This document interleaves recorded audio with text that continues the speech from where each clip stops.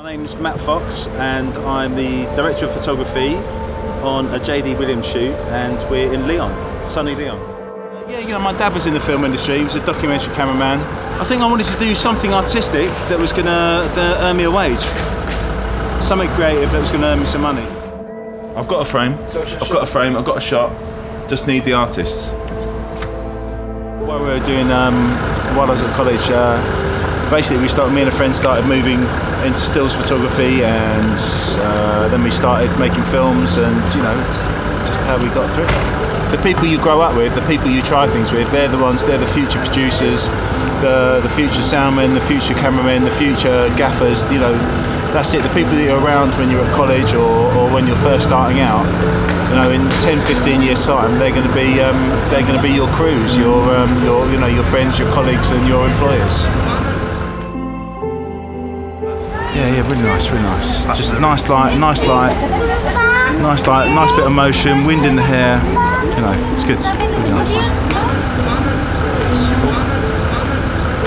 What is it that inspires you? I think basically sorting out problems. I don't think it's not a particularly difficult. It's not that it's a difficult job. I think if you've got a good eye and you know what you're doing, you can make most things look good. Well, you should make those things, and some things look beautiful. But I think at the end of the day, it's when the shit hits a fan. It's when things go wrong, when locations get moved, when it starts raining. It's the strength of character that you show in the sort of times of adversity. That's what excites me. You know, the best bit about our industry is I love the teamwork that's involved. I love the fact that everybody's got their role to play, and if everyone does their role well, then you come out with something with a really good idea. I think it's very important that people really just concentrate on doing their job well. If we take literally the bottom twig off, pop it in, the boys can frost it up, and it just gives me a nice foreground. Yeah, the lot. So if we take that off and put this in a stand, like that, and then we can just and then the boys are going to frost that up. All right, bring your stand down. 2 minutes, I'll bring the stand down. Okay, Jed.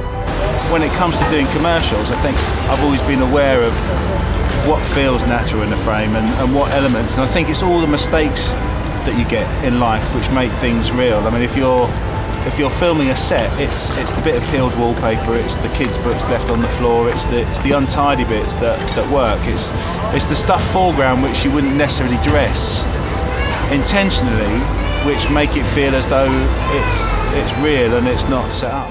Do you know what? I think the thing about this, right, is I have to break it to my electricians that I want them to go all the way to the top of the stairs with a heavy mirror and bounce light all the way down this bottom bit. Most important part of the team is the camera, and that's the one thing. That's the first thing you learn in documentaries, is the camera is number one. You always take care of it, you always look after it, and it's always ready to shoot.